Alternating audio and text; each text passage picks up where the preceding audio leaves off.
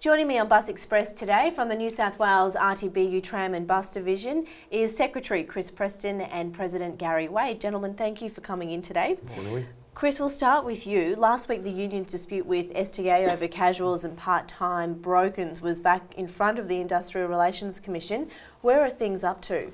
Yeah, we spent 3 days down before the Industrial Relations Commission in what's a very serious and vital dispute. That is the use of casuals and part-time brokers before full-time operators. I'm pleased to say that I don't believe we put a foot wrong down at the Commission, but it's now deliberating before Justice staff. Like any of these things, you really don't know until the answer comes out. I would like to congratulate our team of lawyers. That's Igmar Taylor, Oshi Fragir and Peter Halen. They didn't put a foot wrong.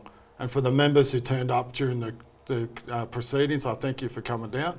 It shows the Commission that you are very serious about this particular dispute.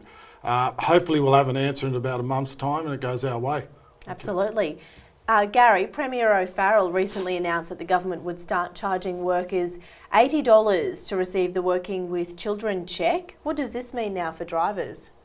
Emily, this is just another unfair burden from the New South Wales government on workers. Our members have been participating in these checks for years. We're very proud to do so, but there's never been any charge. All of a sudden now they're asked to pay $80 up front to have this check done. It's just ridiculous. Any initiative that keeps children safe, we proudly support, but this is just a grab for cash. So what's being done from your point of view? From our point of view, we quickly realised that this will affect thousands of workers right across the state. We presented the problem to Unions New South Wales. I went and spoke on it at Labor Council a few Thursdays ago, and since then Unions New South Wales, to their credit, has taken up the fight, and a dispute with the government has commenced, and we'll keep members informed about where that goes. Chris, I understand bus drivers too are often exposed to violent or abusive passengers when they're simply trying to do their job, but I gather the situation has seriously deteriorated at one depot in particular. Can you tell me a little bit about the situation at Mona Vale? Yeah, unfortunately, Emily, we've got a very serious situation unfolding out there. We have, well, there's no other way to describe it, but a gang of youths terrorising the bus operators at Mona Vale Depot. They've been spitting on the bus operators, abusing them, threatening their families. Recently, these gang of youths have been to Mona Vale Depot, with the most recent event resulting in Mona Vale Depot being in lockdown for 20 minutes and the police called.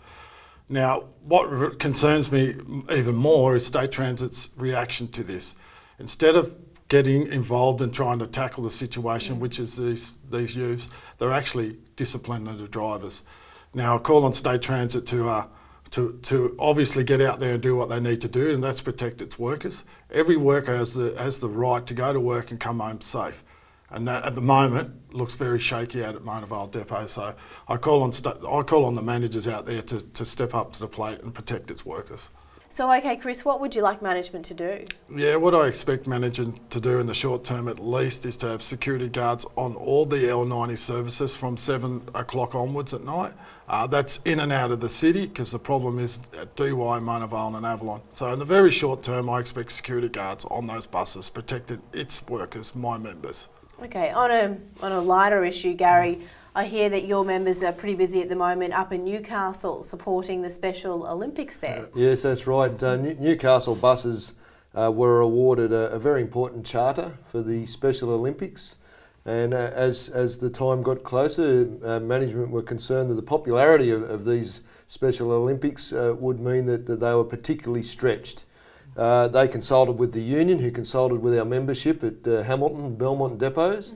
And our members there, I'm proud to say, they stepped up to the mark and offered to do 12-hour shifts and work on all their days off to ensure that there were enough buses to make this event a success. So we're very proud of those members at the moment. Absolutely. Well, thank you both for coming in, and we'll see you in a couple of weeks for our Christmas edition. Thank you. Thank you.